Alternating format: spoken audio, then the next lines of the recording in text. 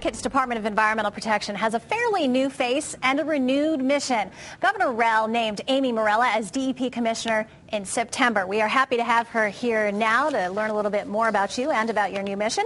Welcome. Thank you. So tell us, you heard Ed Haberecht, the first selectman from Stonington, talking about some of his concerns about the environmental impact after this recent flooding. What are you keeping an eye on down there? Oh, a lot of things. Our staff were at the Emergency Operations Center during the event, and our staff were also monitoring the flooding at dams because we have concerns about state-owned dams and also others that are privately owned. Since the event occurred, we've been working closely with municipalities when they've had concerns about contamination, as was just mentioned. We have staff working on that. We're also going out and looking at the dams. We're also coordinating with the publicly owned treatment works, the sewage treatment plants, who are trying to recover from all the water that impacted their systems. So aside from those unexpected events such as that, what do you think the biggest issues are that are facing the state environmentally? You know, we continue to make strides in protecting our air, our water, and our lands, but there's always new challenges. So I think what's particularly unique about right now is we at the agency are trying to make sure that we deliver efficient service for the dollars that the state taxpayers have given us. Right. So we've been working very hard to see how we can do our job more efficiently and be able to do more with the staff that we have. Right, and I know that you guys get beat up a lot sometimes. We had George LaCava, a builder, on last week, and he talked about streamlining how there's sometimes when he's developing projects, there can be 50 places that he, literally 50 places that he has to go. I mean, talk a little bit more about ways that you've made getting permitting and processing more efficient, because I had some facts that you sent over, and it was really remarkable. I mean, 50 to 80% reductions in times on some things. You know, there's this extraordinary technique called lean, which manufacturers have been doing for years and has been brought into an office environment. And we've been doing it now for almost 2 years, and we've had terrific results. Our own staff are the ones who are put into teams. They're given a week, and they're the ones who come up with the ideas about how they can maintain the environmental standards but be more efficient. And they've had, as you mentioned, just tremendous success. They've got better applications, more clear directions. They're figuring out when they're wasting their time and eliminating that wasted time. Right. And it's been a great result. But you do, I mean, as I mentioned to Mr. LaCava, I mean, to me, it's a complicated process. You want to make sure that you are doing things correctly, properly, environmentally, and otherwise.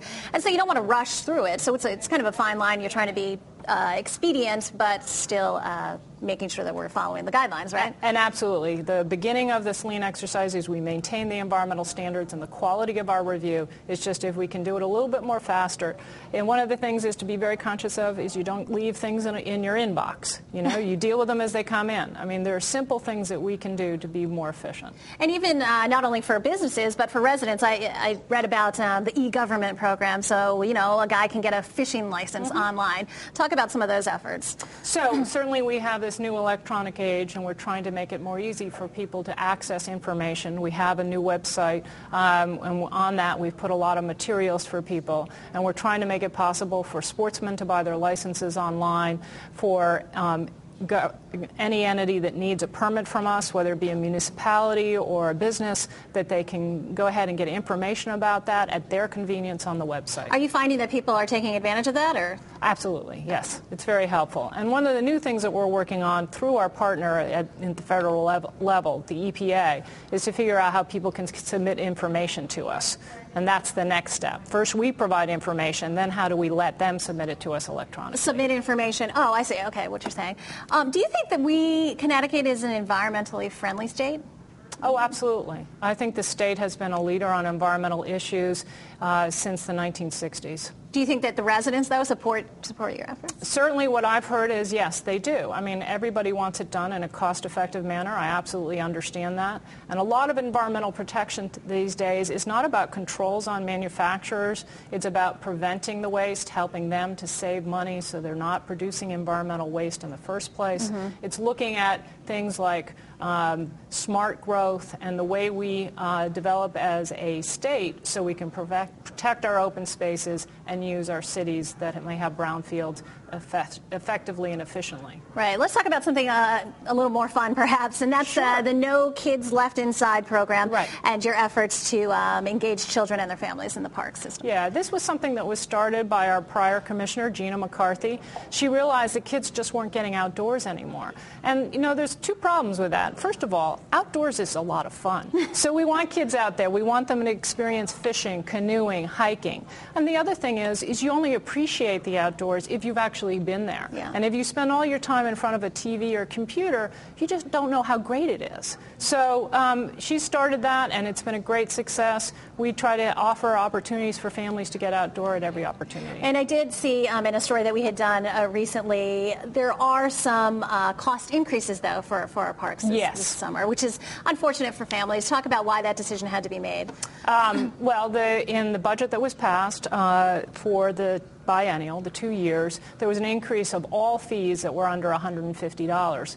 Our fees, both our sportsman licenses and our parks fees, are all under $150, way under $150, so they were subject to that doubling. We hope people will realize that it's still good value. And you, as I made allusion to earlier, you are a former elected official. You're first selectman. Yes. You were a first selectman. Talk about how you think that's helping you to do a good job at the DEP. Well, you know, there are many things that you bring to the job. One of the things that I think is helpful is I work often with first selectmen. They have a lot of responsibility in this state, and they have a lot of responsibility for how the state grows, and they get environmental permits too. They have transfer stations, et cetera. So my relations with them, my understanding of the challenges they face is, I think, helpful. And I also think that the wide range of what you face as a first selectman is akin to the wide range of things that you face as a commissioner of DEP. You never know what's coming through the door. All right. Well, we are hearing some very good things about your work there, and we congratulate you. Thank you very much. Thanks, Amy. Amy Morella, Commissioner of the Connecticut Department of Environmental Protection. We thank her. Ahead, the champs return, but is their dominance bad for the game? We debate that question coming up.